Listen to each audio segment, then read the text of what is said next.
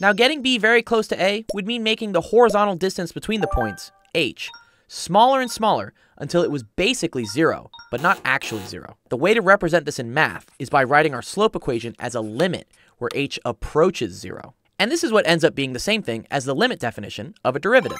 Let's consider using the limit definition to find the derivative of 3x squared. The first thing we're going to do is write our f of x as 3x squared, which means that f of x plus h would just equal 3 times x plus h squared.